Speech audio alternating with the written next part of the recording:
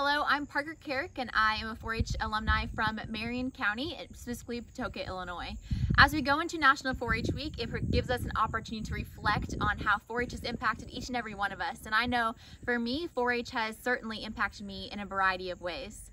After I was a Clover Bud for 2 years, I joined the regular 4-H program at 8 years old and continued until I was 18. I had a lot of different opportunities, whether it be through leadership, communications, trying different projects, or serving on a local, state, or national level. And that really gave me the opportunity to be thankful and grateful for all 4-H has given me, as well as to teach others about the impact that 4-H can have on them. So at 8 years old, we got to choose different projects. And so growing up on my family farm here, I had a couple of hogs that I would do just for the showing, and then I would also do public presentations, as well as each year I tried to choose something new.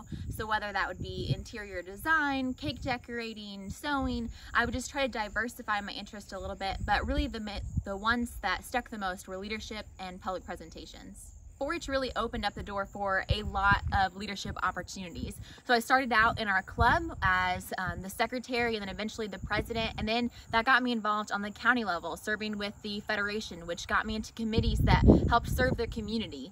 And through that, I was able to serve in different officer roles. So I was historian, secretary, and then president. And then because of the connections I had made there, I was able to apply for the Illinois State 4-H Youth Leadership Team and serve as an officer there, and eventually the president of that organization as well. And then I was also able to serve in leadership roles on the national level, whether it be through National 4-H Congress on their youth leadership team, or a facilitator for National 4-H Conference.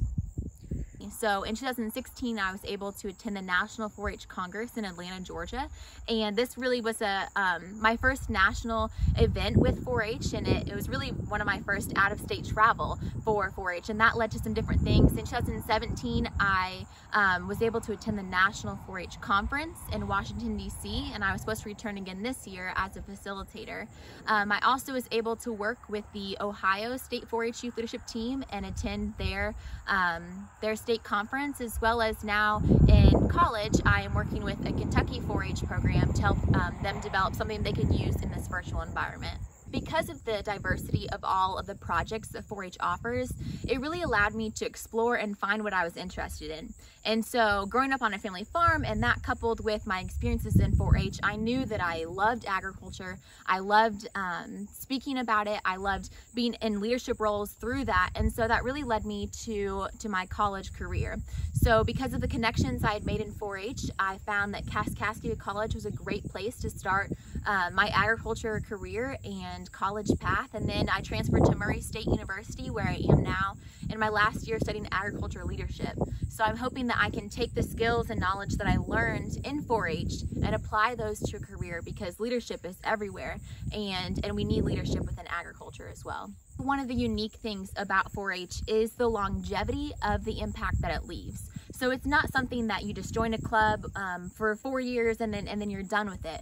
But they teach you these skills, these really applicable skills that you can use throughout college, throughout your career. And that's really where the unique impact comes from. From a very young age, I was learning how to make a motion, run a meeting, keep minutes. I was learning how to fill out applications. I was learning how to talk to people. And all of these skills are things that I can use down the road.